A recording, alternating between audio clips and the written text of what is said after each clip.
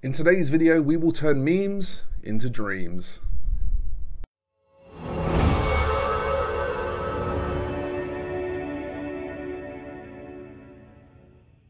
Hello friends, and thank you for joining me for what I guess could probably fall into quick tips, but I'm going to make it a separate video all of its own because it's a very popular topic. Social media is full of people being told off these days for getting paint in the ferrules of their brushes, and this is a problem, but it's not quite the problem that we often think it is. I've got a really quick and easy method for cleaning paint from ferrules of brushes and restoring them back to absolutely perfect condition, and I thought a few of you may really be able to benefit from this, so I figured I'd just come and share it here on YouTube. So we're going to go to some down cam footage first of me explaining the cleaning part, and then we'll come back up to face cam and talk about it after that.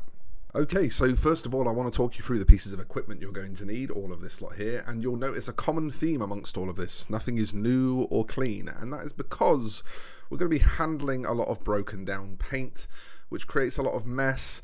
There's not really a ton of point in using your freshest, cleanest supplies when you're doing this, because you're just going to turn those fresh, clean supplies into mucky supplies. So what we've got here is just my normal water painting pot. This is just the painting pot that I use while I'm painting. Yesterday I was doing a bit of Corax white on these Custodes shields, which is why it's a bit of a milky colour, but it is just paint water. Dirty piece of tissue. Again, this is just a piece of my painting tissue that I've just flipped over to a side that's got minimal actual paint on it, so that it at least absorbs a little still.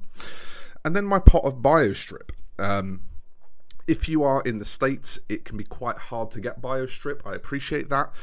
We, as in me and my Discord community, mostly my Discord community, full credit to those folks, recently discovered there is a kind of equivalent in the States, or a very similar product in the States, which is actually a product native to America and is much easier to acquire over there. So I'll try and find a link to that, and I'll pop that in the description as well, so that people can get hold of either BioStrip or I think it's called Easy Strip or something like that. But let's quickly go over this method. So you'll see here I've got a brush. You can already see before I zoom in on this that there's a lot of paint in the ferrule, but I will just tweak my zoom for a second like this, and you can see that there's a lot of paint crusted in the ferrule on this brush.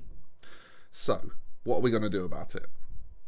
Well, BioStrip happens to be a paint stripper specifically, which means it's obviously going to remove the paint, but it also happens to be non-toxic, and it's also quite gentle on surfaces that aren't paint.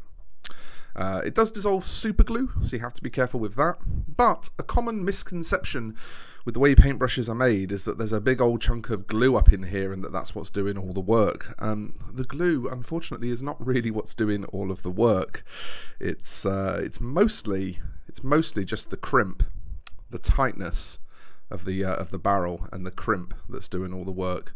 The glue really is just there to stop the hairs from going stray, so we don't really need to worry too much about the glue. The glue is also about up here. It's not right here where the BioStrip's going to be doing the work for us.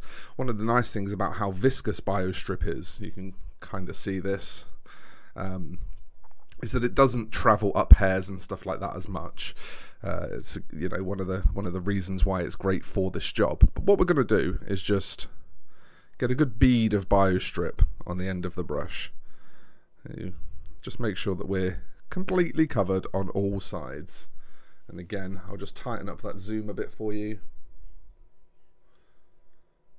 You can see that we're pretty much completely covered. Because this is non-toxic and very gentle, I can actually just use my finger to manipulate it around a little bit if I do so need.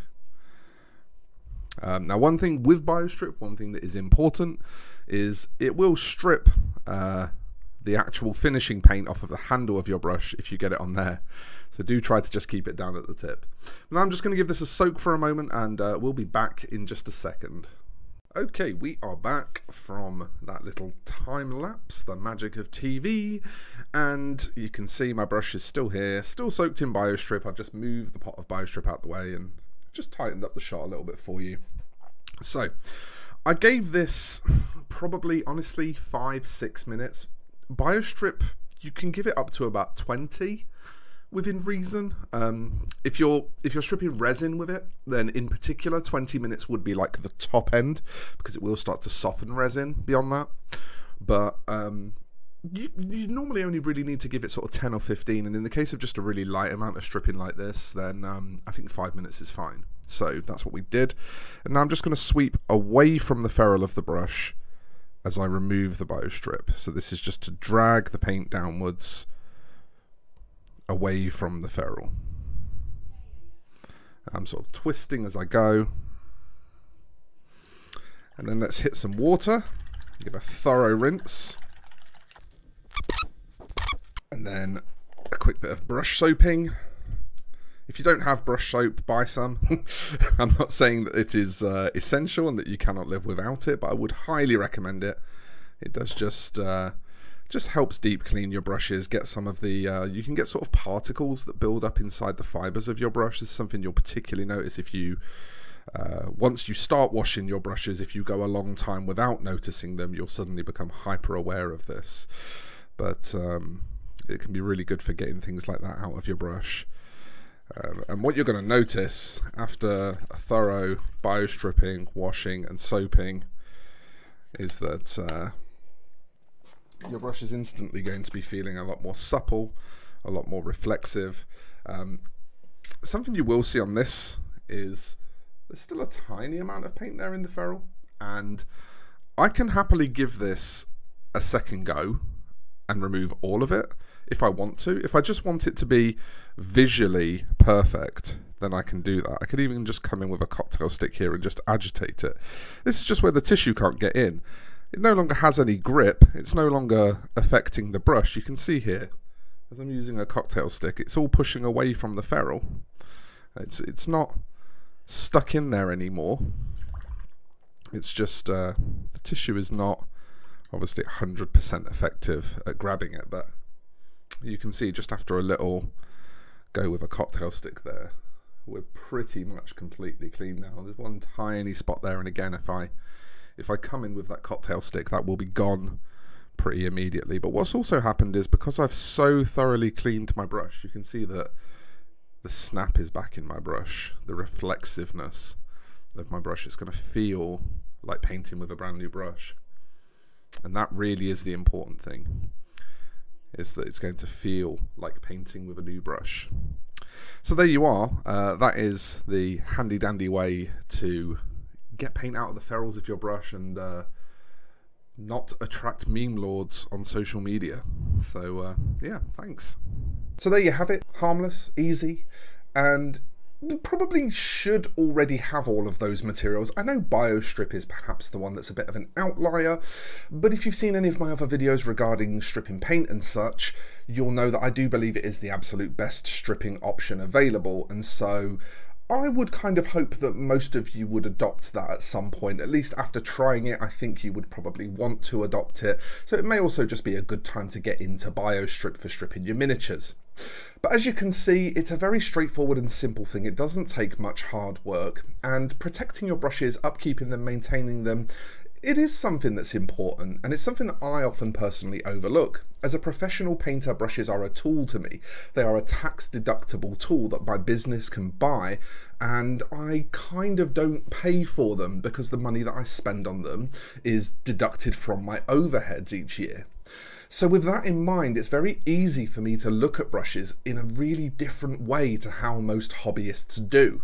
I don't personally carry out a lot of maintenance on my paintbrushes. I know how to, but for me, the time investment to maintain brushes when I have to do maybe a batch of them, say, it's usually just a bit more efficient for me to just grab another one out of the packet, pop the cap off of it and carry on. But I understand that for most hobbyists that isn't going to be your experience. Your mileage is going to vary a lot in that regard. And so I thought it was important to bring this video to maybe help explain a very stress-free, very simple way to do that, and to also highlight a material that perhaps you may have overlooked, you may not have thought about for helping with your paint stripping, but you may already have on hand. So I hope you liked the video, I hope you found it informative and useful, and please do try this this method, and if you do try this method, let me know what you think of the results. If you liked the video, you can of course click the thumbs up button. You can also subscribe to the channel and enable notifications if you want to stay up to date on what I'm doing here on YouTube. If you really love the content and you want to support its creation, there is a Patreon campaign that you can pledge to from as little as $1 a month. That will give you access to my Patreon-only Discord chat, as well as a bunch of other features and early access to all videos that I make. So it's a pretty good investment of £1. Anyway, folks, that's all from me for today. I hope you enjoyed this one. I'm going to get out of here now and roll those end credits, but I will see you in the next one. Thanks for watching, everybody. Bye-bye.